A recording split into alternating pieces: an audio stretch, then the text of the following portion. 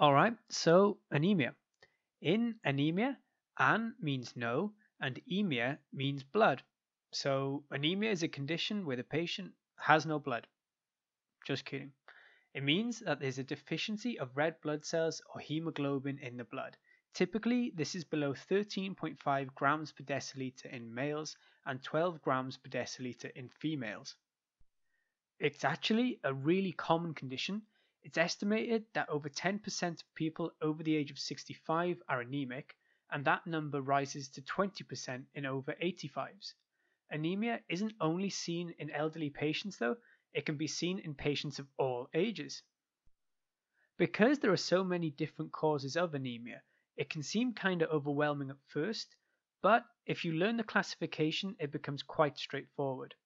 There are two main ways of classifying it, by size or volume of the red blood cells, which is where the different types are divided into microcytic, normocytic, and macrocytic anemia, or we can divide anemia based on the pathophysiology. So we have hypoproliferative anemia, ineffective erythropoesis, hemolytic anemia, or hemorrhagic anemia.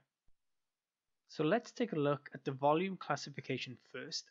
This is based on the MCV or mean corpuscular volume of the red blood cells, which is just the average volume of the red blood cells in a sample. Microcytic anemia is defined when the value is below 80 fentiliters, normocytic is 80 to 100 fentiliters, and macrocytic anemia is above 100 fentiliters. We can then fit in the different types of anemia into these three categories. Under microcytic anemia, we have the most common cause of anemia worldwide, iron deficiency anemia. I go into more detail for each of these in my microcytic anemia video, but generally, iron deficiency anemia is caused by a loss of iron, typically through chronic bleeding like menstruation in younger females and colon cancer or peptic ulcers in more elderly individuals. But it can also occur due to inadequate intake. For example, someone simply not eating enough beans or meat or whatever, or someone having trouble absorbing the iron, like in celiac disease. Also, iron needs an acidic environment for optimal uptake, so people using proton pump inhibitors or someone who's had a gastrectomy may also end up with iron deficiency anemia. You'll see low ferritin and transferrin saturation with a high total iron binding capacity. Treatment is usually to find the underlying cause, so to prevent the bleeding and then to give the patient iron. Another microcytic anemia is sideroblastic anemia, which is where we essentially have iron overload due to some step in the production of heme being dysfunctional. For example, aminolevulinic acid dehydratase in lead poisoning, leading to an accumulation of iron in the mitochondria, which then surround the nucleus of immature red blood cells, which are known as the ringed sideroblasts. Ferritin and transferrin saturation levels will be elevated here, while TIBC is low or normal. Thalassemia is another cause of microcytic anemia. It's a disorder in the genes coding for hemoglobin. We have alpha thalassemia and beta thalassemia. Alpha thalassemia occurs if we have problems in the 4 alpha genes, and the severity depends on how many of the genes are affected. While the same is true also for beta, we only have 2 beta genes. Finally, we also have anemia of chronic inflammation or of chronic disease, which can be either a microcytic or a normocytic anemia. Essentially what happens here is that during a chronic state of disease or inflammation, we have an increase in hepcidin, which is a marker of inflammation and a molecule involved in iron metabolism.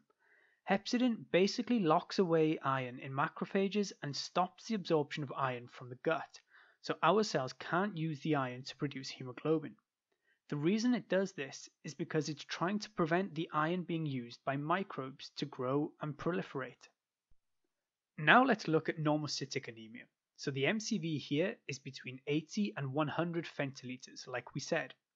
Included in this category are the anemia of chronic inflammation, hemorrhagic anemia, hemolytic anemias like paroxysmal nocturnal hemoglobinuria, G6PD, hereditary spherocytosis, diffuse intravascular coagulopathy. Again, I'll go into details on these in the hemolytic anemia video.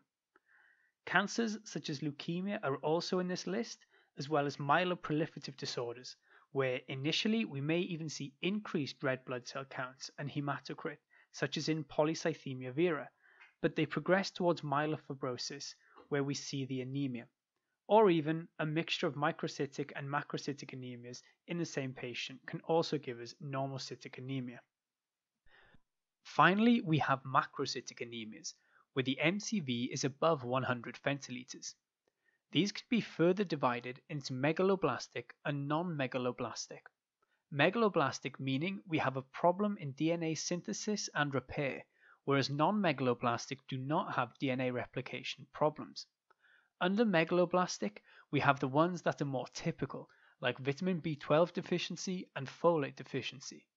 Vitamin B12 deficiency is often seen due to pernicious anemia, where antibodies are produced against parietal cells in the stomach or intrinsic factor, and since B12 needs to be bound to intrinsic factor for proper absorption, you can end up with a vitamin B12 deficiency. You can also get vitamin B12 deficiency in malabsorption syndromes like Whipple's disease or small bowel bacterial overgrowth, and since it's absorbed in the ileum, Crohn's disease can also be linked to it. Folate deficiency mostly comes from a diet deficient in fruits and vegetables, but can also be caused by celiacs or Crohn's. The important difference between the two are that it takes a long time to become deficient in B12, but folate stores can run out in a few weeks. Non-megaloblastic anemia includes chronic alcohol use, liver disease, hypothyroidism, myelodysplastic syndromes, and sometimes hemolysis and hemorrhage. Okay, now for the pathophysiology classification. In this classification, different causes of anemia are divided based on how they cause anemia. We already said that these were hypoproliferative anemia, ineffective erythropoesis, and hemolytic or hemorrhagic anemia. Hypoproliferative anemia means that the bone marrow is not producing the red blood cells correctly, so it's a production problem. Here we find iron deficiency anemia and anemia of chronic disease, caused from bone marrow damage such as aplastic anemia, fibrosis, and causes from a decreased stimulation to produce more red blood cells, including renal disease, inflammation, and metabolic disorders. Ineffective erythropoesis means that the bone marrow may be working correctly, but some external factor is limiting the production of red blood cells. So think of it more as a problem in the maturation of the red blood cells rather than the production. We can split these into cytoplasmic and nuclear issues. Cytoplasmic issues being seen in iron deficiency anemia, sideroblastic anemia, and thalassemia, while in nuclear issues we have folate and vitamin B12 deficiency. Then finally we have the section for hemorrhagic and hemolytic anemia, coming from metabolic defects, membrane defects, hemoglobinopathies, and immune destruction. Anemia can generally present with a combination of non-specific signs and symptoms, such as pallor, especially places like the conjunctiva, fatigue and weakness, dyspnea, headaches, and dizziness, as well as some features that suggest a more specific anemia, like iron deficiency anemia may have pica, where patients crave chewing strange things like ice cubes. Hemolytic anemia can often have jaundice, or vitamin B12 deficiency can also cause neurological manifestations that may mimic dementia. The workup for anemia involves lab investigations, specifically looking at the complete blood count, bilirubin levels, and the reticulocyte count. Looking at these three values will allow us to categorize most cases of anemia. From the CBC, you'll be able to see the hemoglobin levels, the hematocrit, which is the volume of packed red blood cells in 100 milliliters of blood, which should be approximately 35 to 45% in females and 38 to 48% in males.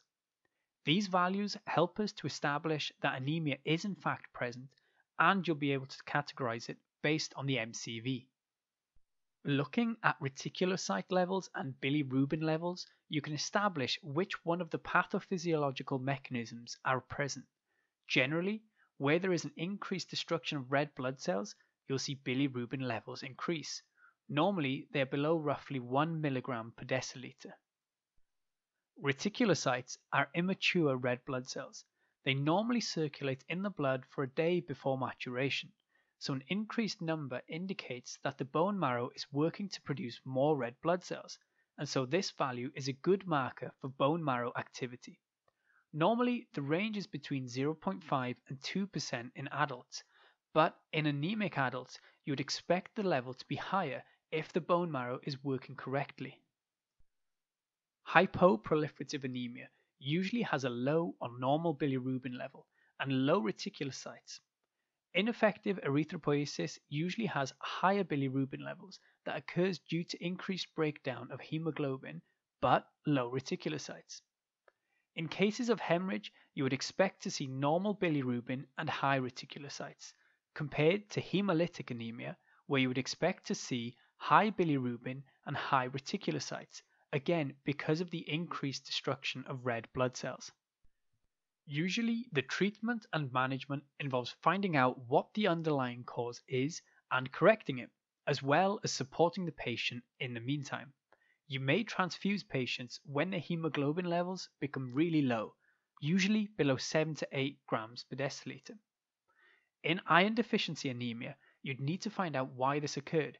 So in someone over 65, you may elect for a colonoscopy looking for colorectal cancer or endoscopy looking for peptic ulcers. You could also look at the nutrition status of the patient by evaluating their weight and albumin levels, then arranging support for a better intake. Iron can be given as an oral tablet, which is associated with GI side effects, and so often patients don't stick to taking them. Alternatively, iron can be given as an injection. In vitamin B12 deficiency, perhaps the patient has pernicious anemia, and so intramuscular injections of vitamin B12 can be given.